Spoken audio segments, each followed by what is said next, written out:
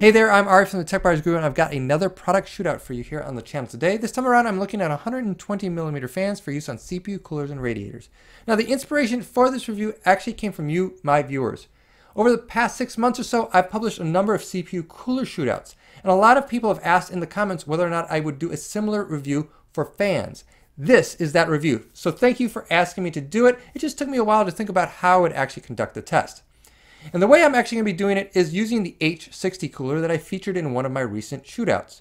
The H60 is a compact liquid cooler and a very popular one at that, and it happens to fit very nicely in my SG13 ITX chassis. So I'm going to be using this as my bench system. It uses a Ryzen 5 3600 CPU and has a GTX 1080 video card.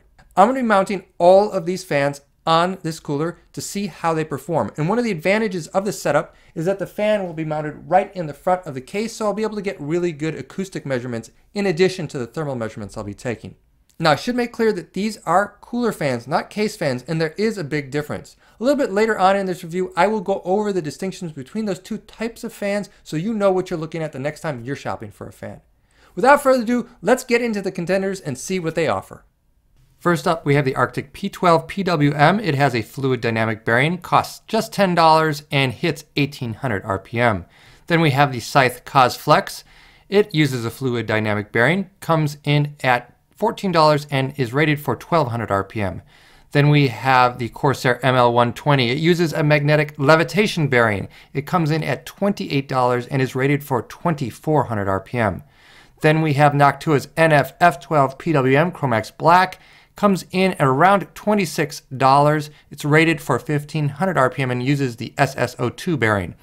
Then we have Noctua's NF-A12x25 PWM. Comes in at $30, is rated for 2000 RPM and also uses an SSO2 bearing. Then we have the Be Quiet Pure Wings 2. This comes in at around $20. It hits 1500 RPM and uses a rifle bearing. Finally, we have the Be Quiet Silent Wings 3. It uses a fluid dynamic bearing, hits 1500 RPM and comes in at $26. Now, before we go any further, I want to talk a little bit about fan design. I am specifically testing fans designed for coolers. That's a static pressure environment. It's not a high airflow environment. On the left here is the F120 from Arctic.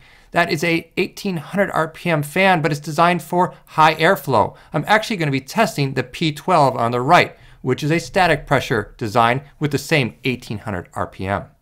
What you'll notice as the distinguishing feature between an airflow and a static pressure fan is the number and shape of the blades. Airflow fans typically have more blades that are thinner, whereas static pressure fans typically have fewer blades that are thicker. Let's revisit this concept as we look again at the fans I'm testing in this roundup. Between the two Be Quiet fans, the Silent Wings does look to have the wider blades versus the Pure Wings. Then between the Noctua fans, actually the new NF-A12x25 looks like an airflow fan, but Noctua claims it's just as good on a cooler. Looking at the Corsair fan ML120, clearly optimized for static pressure with those fewer blades that are quite wide. The Scythe fan actually looks like an airflow fan due to the great number of blades that are quite thin, but it's used on a lot of Scythe coolers, so we're going to give this a try. It's done great on the Scythe Fuma 2. Then the Arctic P12, as I discussed, is a pressure optimized fan with those thick blades. So getting into the idle benchmark here, these are about the lowest RPMs you'll see in these fans. I should note that idle is kind of a subjective concept with CPUs because they're constantly fluctuating. So I recorded the lowest temp that I saw during the idle and the lowest sound level. And unlike any other reviewer on the net, I always pair my thermal readings with my sound readings because I don't think you can view those separately. They are really part of the same equation. So start with the noise levels. Those are the orange bars. Draw your attention to the shortest bars in this graph. They are the two Be Quiet fans. Be Quiet really does a great job in living up to its name. It makes really quiet products, and it's not just because the RPMs are low. Yes, they are low, but if you look at the Corsair SP120 or the Noctua NF-A12, they have similar RPMs, and yet they're quite a bit louder. Be Quiet simply tunes its products for very low noise levels. Now, their temps are a little bit higher here, and we're going to see when we get into some load configurations that it gets a little bit worse for Be Quiet, but here they are very, very quiet. There's no doubt about it. All the other fans are kind of in a similar range except for one that really stands out. That's the Corsair ML120. Part of the problem is that this is a very high RPM fan rated to 2400. So even at idle, it's at 1341. That is too high. It turns out that high RPMs aren't the only enemy of the Corsair ML120, as we will see later in this roundup when I do set all of these fans to an equivalent RPM. Now, the other fans that are a little bit disappointing at idle are the A-series fans from Noctua. Now, these have a lot of enthusiasts that really claim them to be the best fans in the business, and they may well be, but they aren't the quietest at idle because they are rated to very high RPMs. And that means when you bring them down, they're still going pretty fast and they're still running pretty loud. That surprisingly makes them louder than the Noctua NF-A12, which is based on a much older design, but does rotate at a lower RPM. And it also makes the A-series fans far louder at idle than the Be Quiet models, which are truly quiet specialists. Moving on to the CPU-Z stress test, which I view as a really good approximation of a gaming engine. It pushes the CPU to 100%, but not all 100% loads are created equal, and this one is actually a pretty reasonable one. Again, looking at the orange bars to start, we try to find the quietest fans and then find the coolest fans. The Scythe Cos Flex is indeed the quietest fan here, but that's partly because it's the lowest RPM fan, and it just doesn't have the power or the design to keep temperatures as low as we would like to see them. Moving on to the other very quiet fans in this benchmark, of course, Be Quiet is there. And surprisingly, so is the Arctic P12 PWM. It does really, really well here at only 43.5 decibels and 67 degrees. It is bested by the more expensive Silent Wings 3 from Be Quiet, and arguably it's also bested by the NF-A12x25 from Noctua, which spins at a very high 1991 RPM, but is only 44 decibels. That's actually pretty quiet for such a high RPM rating. And of course, it wins this test with a 64-degree benchmark. I hate to do this to Corsair, but I'm going to have to point out the noise levels of its two fans, the ML120 and SP120. They are unacceptable, particularly the ML120. I was just completely disappointed by this fan. 58 decibels is outrageous. It should not be on the market. This fan is just an abomination. I mean, Noctua's NF-A12x25, a super slim fan that comes in at just 20 bucks, can match the temperature rating and hits only 45 decibels. There's just something wrong with Corsair's fan design. They have to go back to the drawing board.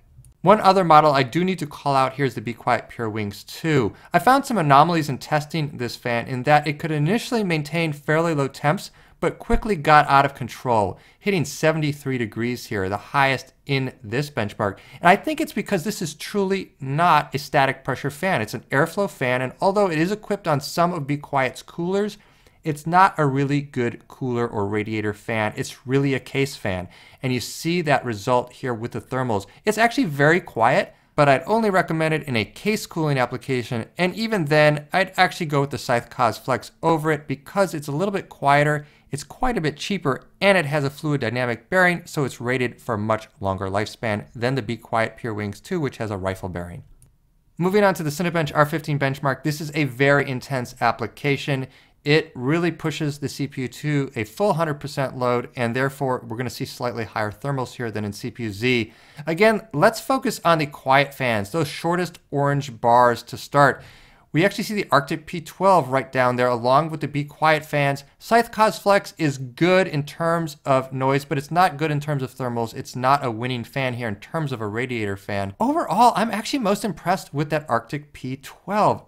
Folks, this is a $10 fan competing with fans that go for $20 and up, and in some cases beating them. It actually matches the Be Quiet Silent Wings 3 in terms of noise, more or less, but is actually much better in terms of thermals. That's a $26 fan.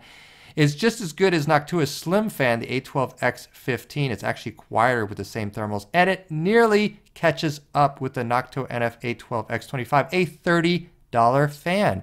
And that's despite having noise levels that are lower than that A-series fan. Arctic clearly went with a clean slate when it designed the P12. It doesn't look like any of the other fans in this roundup, and its performance is exceptional, particularly considering the $10 price tag. Now I have one more set of benchmarks for you. This is Cinebench R15 run again, but with a fixed RPM, around 1275 RPM. Now this is actually not as simple as it sounds because of the way that pulse width modulation works. Essentially what you're doing is targeting specific percentages of the maximum RPM of a given fan. And therefore you can't actually hit 1275 with every fan. You're basically going to be plus or minus 50 RPM. That's as good as you can get in terms of equalizing these fans. Even so, I do think there's a lot of value to looking at the benchmarks this way, and it really draws out the winners of this roundup, the Noctua A-series fans and the Arctic P12 PWM. They are by far the quietest here, and they are also among the coolest. Now the Be Quiet fans, which are so good at very low RPMs, really fall to the back of the pack here. They're still relatively quiet, but they're really overloaded in terms of thermals, and it just goes to show that these fans really operate best at extremely low RPM levels. Basically, they're great for idle, and they're not really great for much else. Another thing that actually disqualifies the Silent Wings 3, in my opinion, is the odd form over function mounting system that Be Quiet uses. Those wings may look cool on the side, but they mean that a lot of mounting systems won't accommodate them. Here it pulls through my case. You'd also have problems if you use standard fan clips on these fans. The other fan that sort of surprised me in terms of its performance characteristics was the Noctua NF-A12, long regarded as the best 120mm fan on the market. It's still a top seller, but frankly, it's outdated and outclassed. The thermals here are fine, in fact they're the best, but the acoustics are terrible. 42 decibels is just shockingly loud for this low of an RPM level.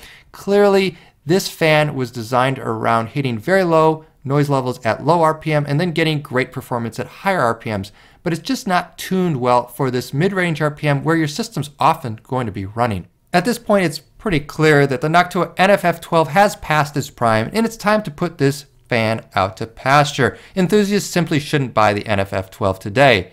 But don't ignore the fact that this older design clearly had an impact on the industry as a whole, pushing Noctua's competitors to up their game in order to try to catch this great older design. Unfortunately, what we don't see is Corsair leading the pack even at a fixed RPM. At 1278 RPM, it's still among the loudest fans here, so you can't just blame its very high maximum RPM for its poor acoustic performance. And in terms of thermals, it's actually above average as well. So overall, despite a $28 price tag, it's simply not a premium fan. And I think part of the problem is that the fan blade design is totally outdated, and Corsair focused too much on its bearings. Those magnetic levitation bearings may be an advantage over fluid dynamic bearings, but we'd never know because the fan blade design is so inferior. Note that I dropped Corsair's SP120 here because it's actually not even a retail fan, it's just a fan that comes on the H60 cooler that I'm using. And lastly, I'll mention the Scythe Cause Flex here. It's actually out of its element in this roundup. It's simply not a good static pressure fan. It's not a fan that I'd recommend for coolers or radiators, despite the fact that it's used to great effect on Scythe's own Fuma 2, my favorite cooler ever released. My hunch is that Scythe just knows this fan backwards and forwards and designed the Fuma 2 around its strengths. All right, I've shown you all the benchmarks, and I think they make pretty clear which fans lead the pack here. But I know there are some people out there who just don't accept benchmarks, who think that decibel readings don't mean anything at all. Now, I disagree with that, but for those of you who need to hear for yourself, well, feast your ears on this. I'm going to let you listen to nearly all the fans in this roundup at both idle and load, starting with the Arctic P12. Idle, full speed. Here's the Be Quiet Pure Wings 2 at idle. And here it is at full load. This is the Be Quiet Silent Wings 3 at idle. And this is full load.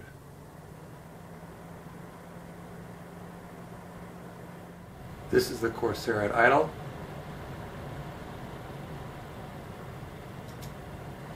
And here it is at full load. Here's the Noctua NF-A12x25 at idle, and here it is at full load. This is the Noctua NF-F12 at idle, and here it is at full load. Here's the Scythe Cause Flex at idle, and here it is at load. Alright, you've seen the benchmarks, you've heard all these fans for yourself. At this point, it's probably pretty clear which ones lead the pack. Without a doubt, the NF-A12x25 from Noctua is the best fan in this roundup, but it should be at $30. Noctua clearly didn't rest on its laurels. The NF-F12, which has been the benchmark for so many years, is outclassed by a lot of the fans in this roundup, and the X25 clearly distanced itself from that older design. With that said, Noctua does not win the award for price performance. That award goes to the P12 PWM from Arctic. This fan is simply amazing for the $10 price point it comes in at. I didn't expect it to keep up with these competitors, but frankly, it beat most of them. If you want a fantastic upgrade for your cooler or radiator and don't want to spend a lot of money, this is the fan you want to use. It really shouldn't come as a surprise because in my recent 120mm CPU cooler roundup, the Arctic Freezer 34 Duo did really admirably given the low price point. It uses the Bionics version of the P12 fan, and that uses a similar 5-blade design. Again, it's a static pressure design optimized for radiators and coolers. Now, that doesn't mean that the P12 is an all-around general purpose fan. I would not use it as a case fan. It's not optimized for that. Arctic does have its separate line of F12 and F120 fans that you can use for your case if you want a low-cost fan that's still very effective. If you have any comments or questions, please post them down below. I'll do my best to get back to you. As always, I really do appreciate a like or subscribe if you enjoyed the video. That gives me a sign that you want to see more content like this in the future. And as always, I'm Ari from the Tech Buyers Guru, and I'll catch you next time.